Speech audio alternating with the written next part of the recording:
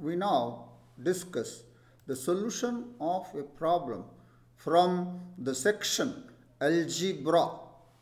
The problem is on counting the number of infinite binary words in a given context.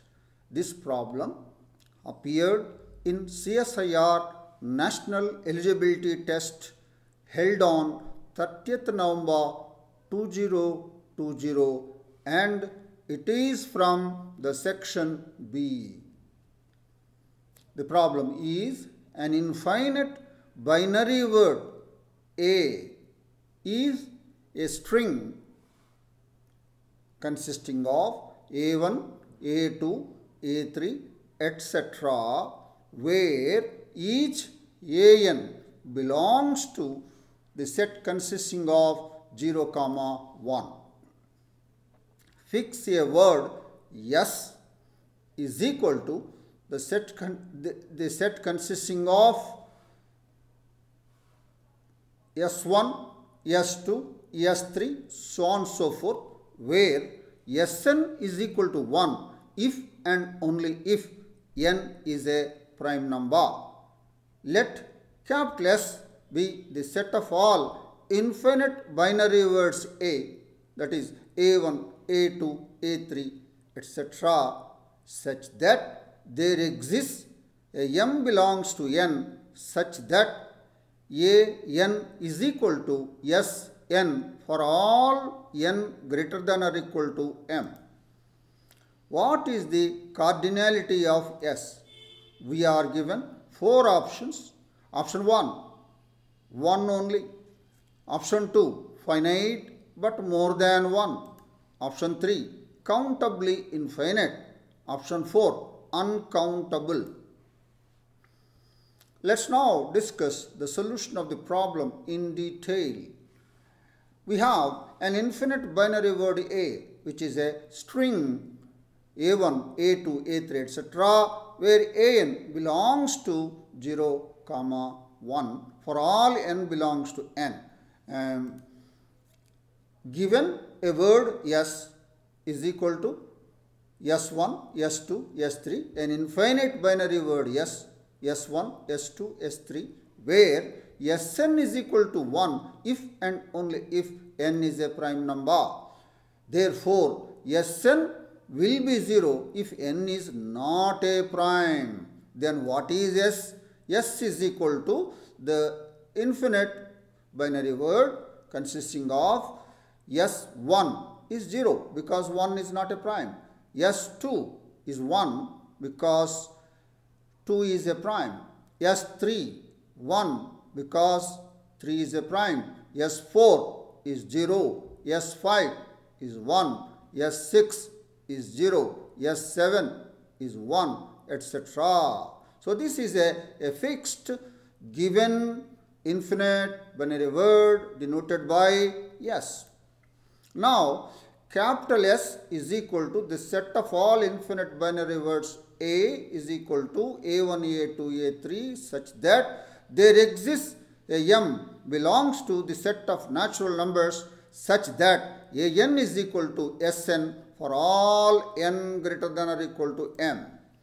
Now this is equal to the union m is equal to 1 to infinity Sm, where Sm is the set of all words, infinite binary words, A consisting of A1, A2, A3, etc., Am minus 1, then Sm plus 1, etc., where Ais are coming from the set consisting of 0, 1.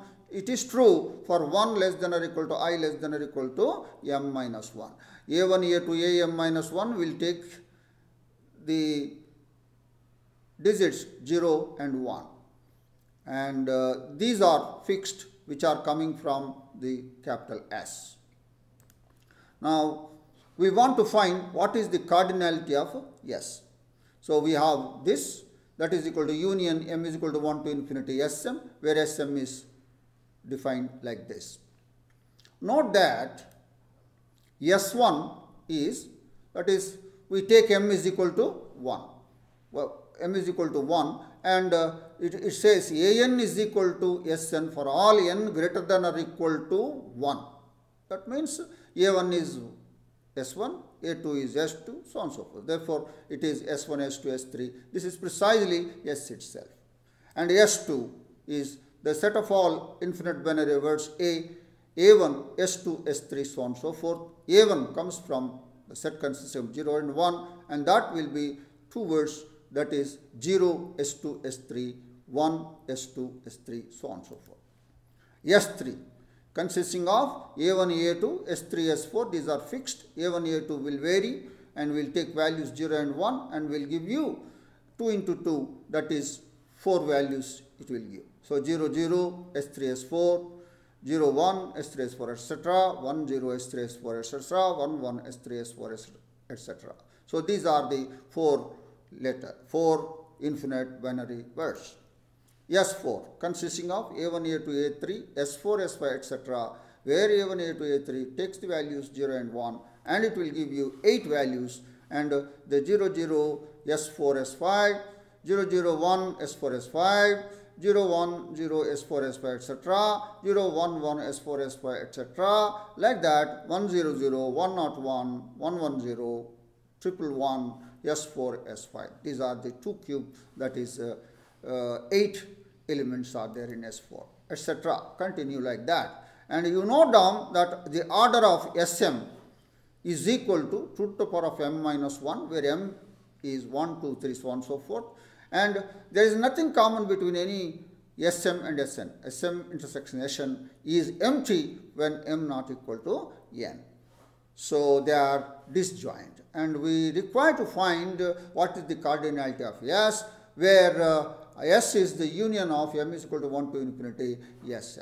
And thus we have to set up a mapping from the set S to natural numbers, and which is bijective, then thereby S is equivalent to n, and S will have the same cardinality as that of the natural numbers. Thus it will be countably infinite.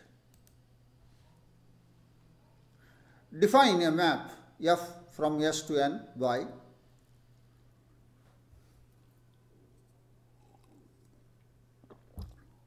F of a typical word A1, A2, AM minus 1, SM, SM plus 1, etc.